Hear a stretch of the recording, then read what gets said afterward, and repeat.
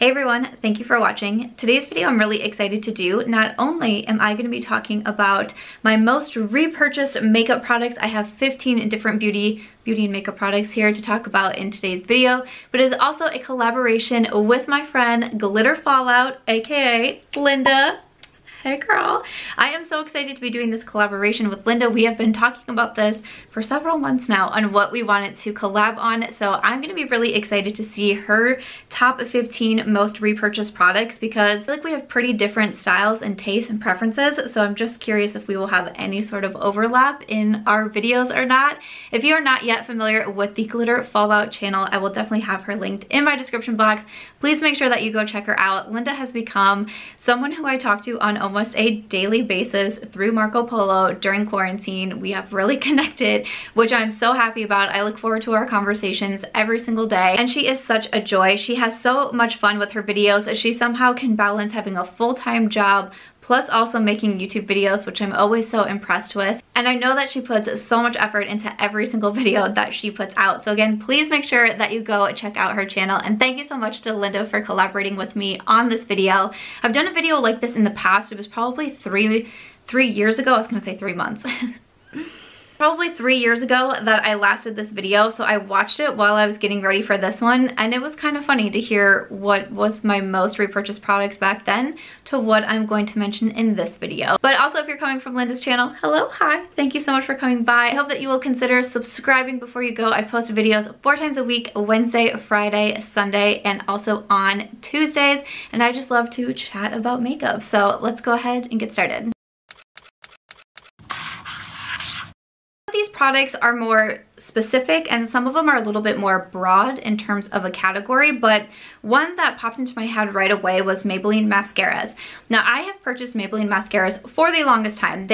When I first started YouTube, I used a lot of Maybelline. It was a brand I used through high school, a brand I used through college, and especially I enjoyed their mascaras. I recommended so many of them. I was always trying the new ones. I had some of my staple favorites, but they're still a brand that I continue to purchase and try out their mascaras. This is their newest one, or at least one of their newest ones. This is their Lash Sensational Sky High Mascara.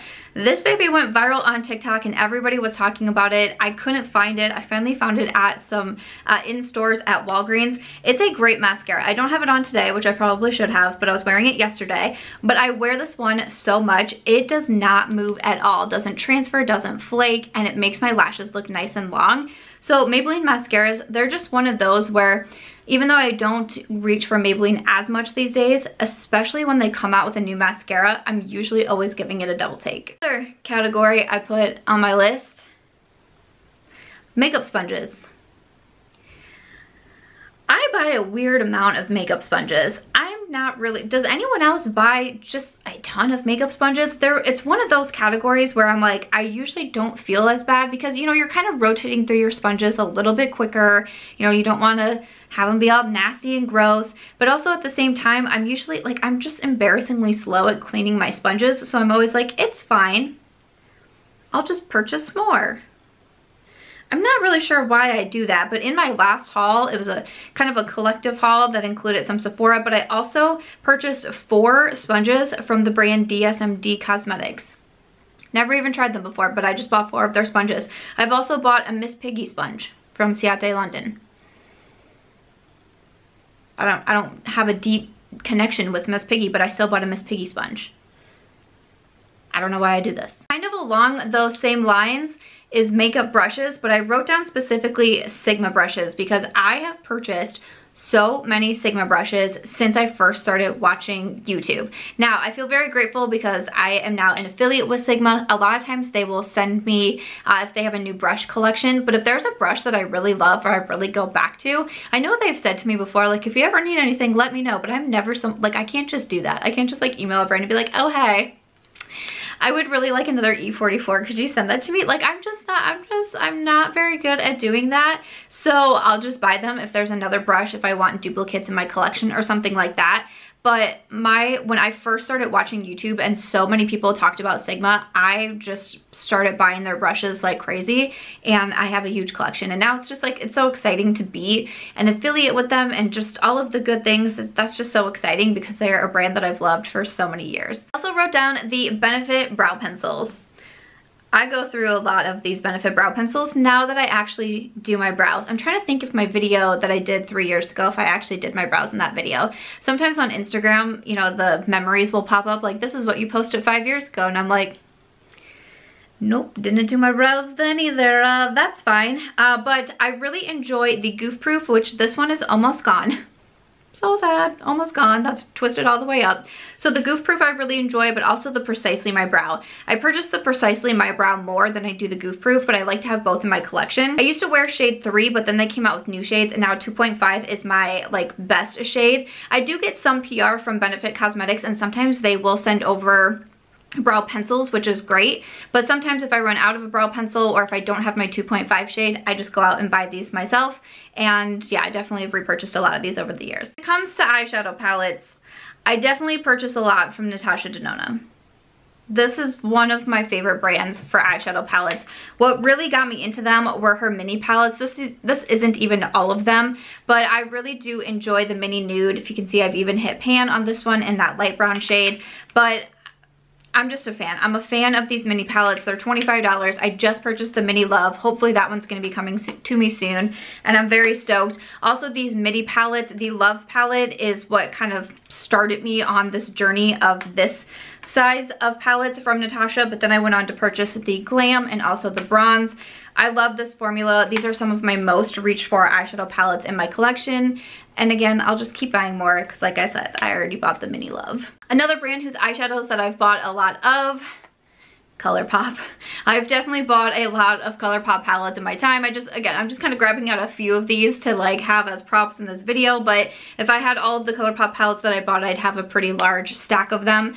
I have gotten on to ColourPop's PR, so a lot of times they will send me their products, but if there's something that I really want and I'm not sure, because I'm never really sure if I'm actually getting stuff or not, if there's something I really want, I will just go ahead and buy it, and then I can give products away. But this continues again to be a favorite formula of mine, and these are really affordable, so sometimes it's a little bit easier for me to grab a ColourPop palette over a Natasha Denona because the price difference is so great.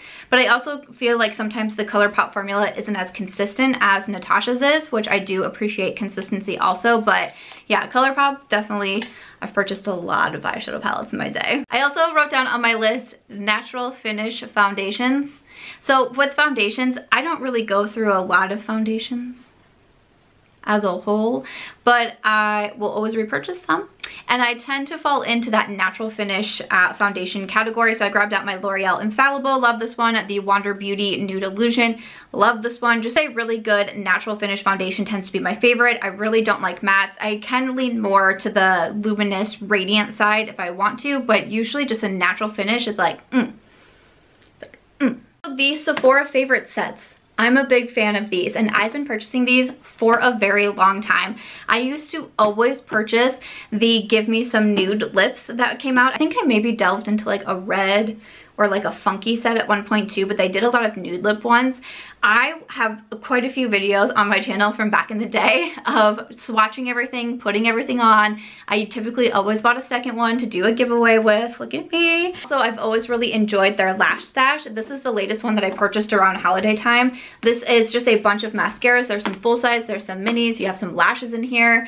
I think that these are so great. So this one was $48 and the retail price was $172. A lot of times you get that with the lips too, and especially back in the day for lipsticks when I had a smaller collection and I hadn't tried a lot of formulas yet, and I was still trying to like get a feel for all these different brands. That was so helpful for me to purchase them. But now with mascaras, it's like get a bunch of minis, you know, use them up. I feel like these are like a no-brainer for me. One category that I continue to purchase items in, even though I have a plethora of them, and some might say a lot of them look the same, nude lips.